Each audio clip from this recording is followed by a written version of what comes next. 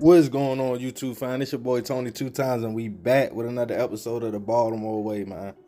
Alright, now tonight episode, real deep. Make sure y'all watch it to the end. It's one of the fan members, one of the subscribers. He wanted to share his story, and it's a real interesting story.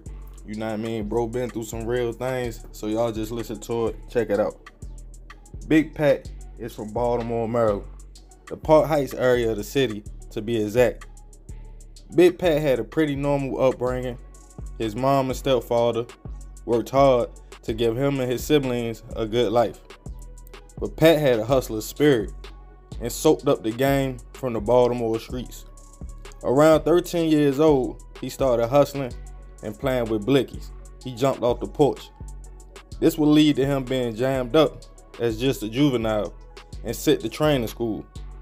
Pat's parents were disappointed as they didn't allow drugs in their house, and they was hard-working, honest people.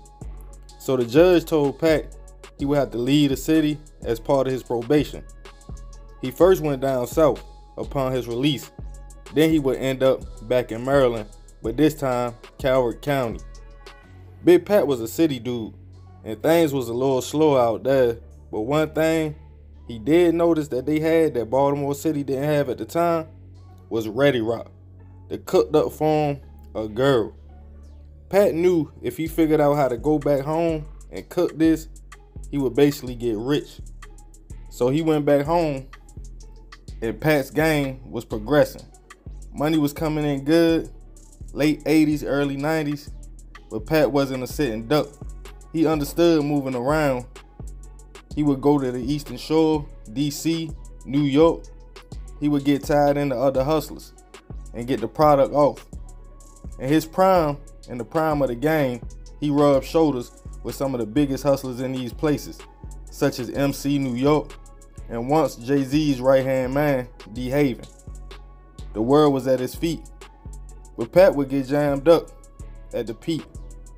He was only 19 years old. He would receive a long prison sentence. While incarcerated, he lost his parents and grandmother, which hit him hard, and he realized the street life was taking more from him than it gave. So he decided to work on bettering himself, and Pat figured out he could come back to Baltimore and get back to the community he took from. It could be his redemption, so he came up with a program called BLOW, short for Brothers Learn Other Ways. And after almost 20 years in prison, Big Pat would be released at 48 years old. More mature and on a new journey, Pat came out even getting a job at a drug treatment program. While trying to build his own program, being used to money can be a good or bad thing. Good because you can't be impressed easily. Bad because you're accustomed to a certain kind of lifestyle. Pat wanted nothing more but to do right and help his people and leave the past behind him. But as time went, he noticed the streets changed. Things were expensive. The Baltimore streets weren't the same as he remembered. He figured with the connections he had, he could make an extra couple dollars on the side to build and grow his program just a little faster. Nothing major, but once a hustler, always a hustler. And before Pat knew it, he was making big money. And even though he was still working, he was living a double life. And in Big Pat's style, he moved around to other cities and states getting money. But the game had changed. A guy would get arrested in North Carolina and throw Pat's name to the feds. At the time, Pat didn't even know the guy. He never did any business with him, nothing like that.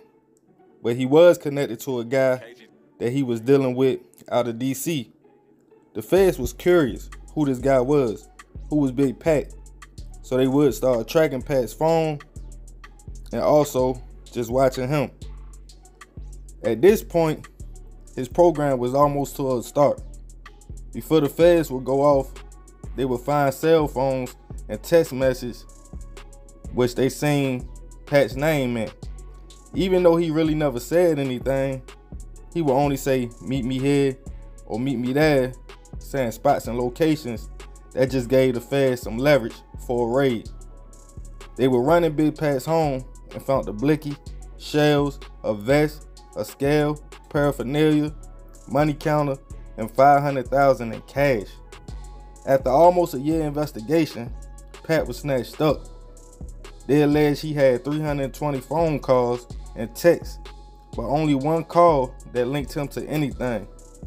Although he didn't get caught with any product, they allege Pat sold and trafficked over 1 ton of smack and gerb in Baltimore, Covert County, PG County, and other places. Pat was convicted of 800 grams, 3 doves, and a blicky, and received 10 years. He only wanted to help and do right, but he realized the game is over. He knows you can't do both and live a double life, even with good intentions. Pat's message is not trying to glorify nothing and let the streets know it's 2 sides to every coin. You can't chase 2 rabbits going in opposite directions. He has been locked up almost his whole life and feels like he lost more than just his freedom. Blow is still in the working, and Pat will be home real soon.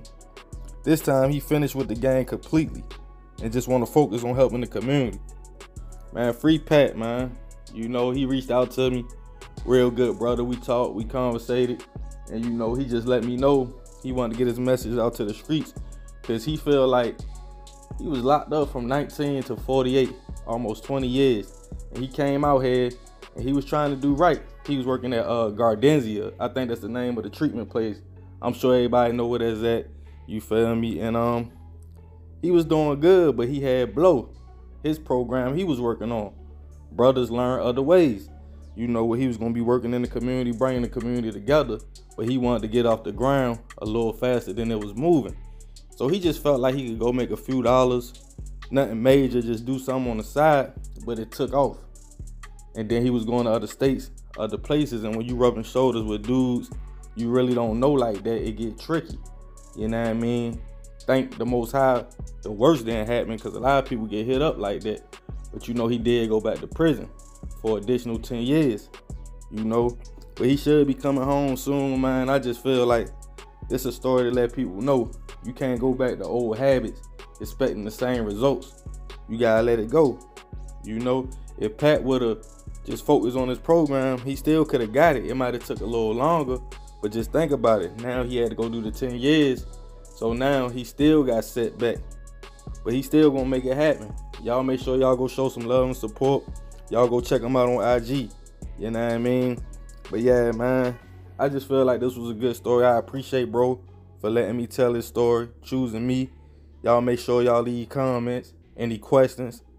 Y'all hit him up. I'll make sure he check out the comment section. I love y'all, fam. I'm out.